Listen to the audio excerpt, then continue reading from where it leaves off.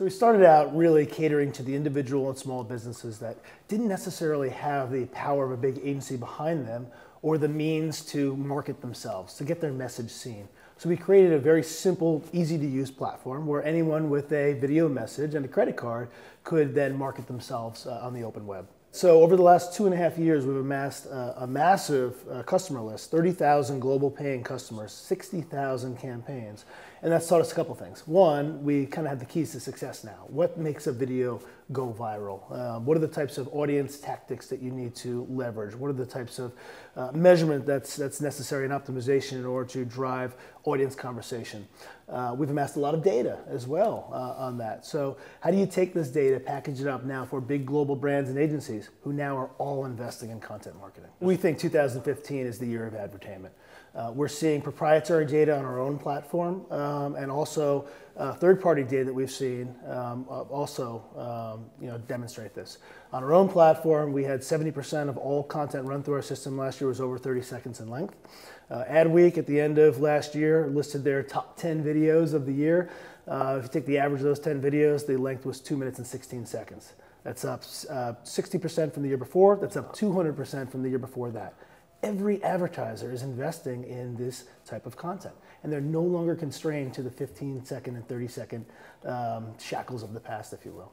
So I think the obvious answer to this is Red Bull. So other than Red Bull, and it could be a client of your own, who do you think is doing that really well? Who's a brand and market that you think is like putting out compelling content? Sure, and Red Bull is a client of ours, and we do great work with them. They're awesome. Yeah, they're amazing. They have great content. They would call themselves a content company, less an energy drink company. Yeah. We've done great work with Under Armour. The Misty Copeland video from last year was amazing. That was in the top 10 list. Yeah.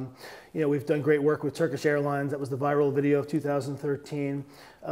Every category is investing in this, from naturally the entertainment companies, but CPG companies, luxury goods. There was a Citizen Watch campaign last year, 6 minutes in length. The guy gets up on a plane around the Arctic Circle and synchronizes his watch to the different time zones. People are creating great content. It's never been a better time to be a content producer, we believe. So bringing the Guy Ritchie BMW ad from 2002 Sure. or whatever that was.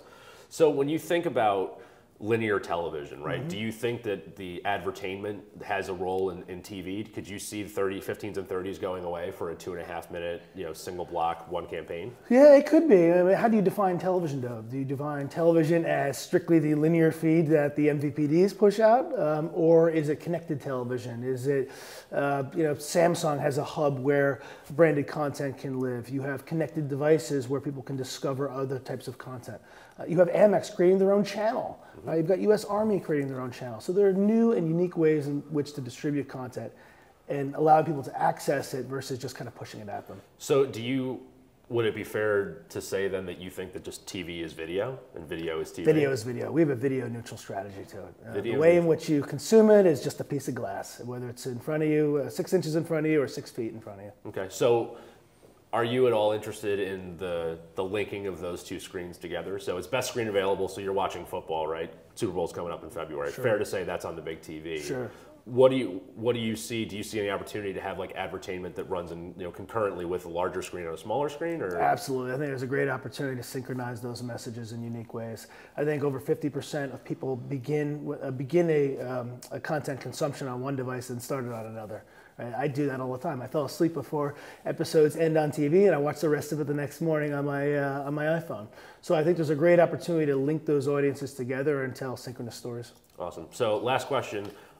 One company other than your own in 2015 that you think is really interesting?